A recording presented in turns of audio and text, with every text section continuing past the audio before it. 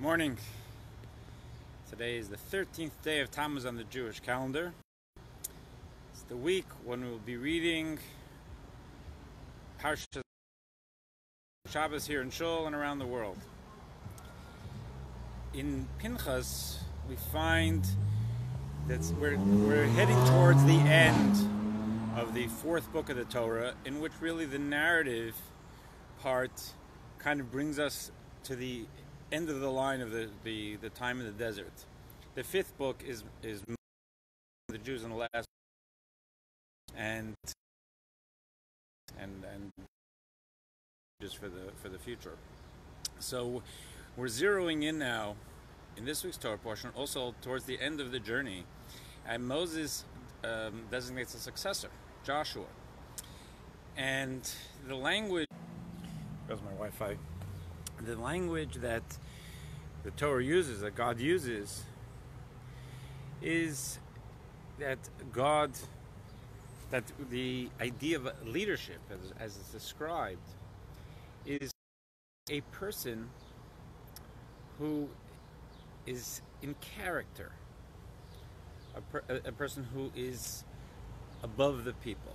In other words, this is not about them having power or about having a position of authority over me and you, even that if that will be, because that's what a leader is the person of character, where you and I can look to that person and say, now there's a person who has evolved. There's a person with self-control, discipline, whatever it may be.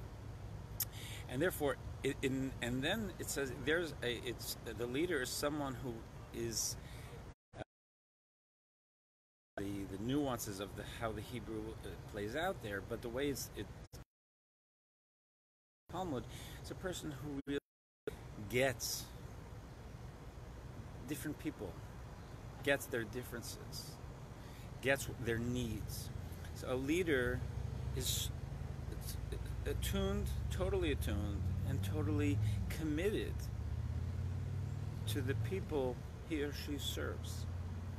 And so the Torah paradigm is not, I don't think, our normal political leadership model as it's exercised around the world.